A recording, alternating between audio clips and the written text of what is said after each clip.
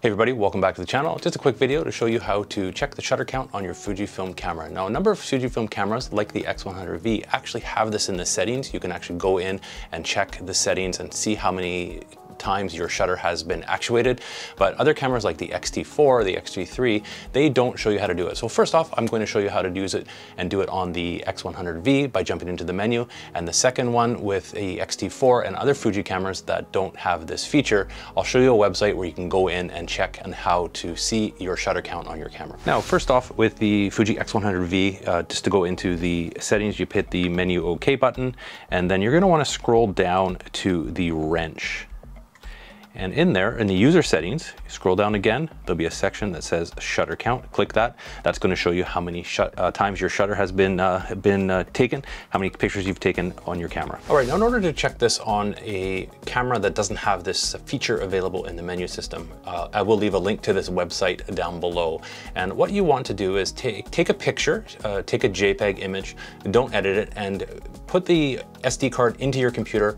And then what you want to do is actually grab one of your most recent JPEGs, and you want to make sure that this is an unedited JPEG. So take it straight off of the camera. If you do it from somewhere like Lightroom, if it's a downloaded image, it will not work. So you just drag and drop this into the folder, and it will give you the count. 3712 is the actuations of the shutter on my X-T4. Now, as you probably noticed, it looks to be a little bit different. I think it must have a bit different information in terms of internally on Fuji. I'm not sure if it includes the electronic shutter when we're counting on this website, but what it does, I believe in the Fuji, is it might count the electronic shutter. So that's why the shutter count is a little bit different, but it gives you a good idea, a pretty close number of the actuations.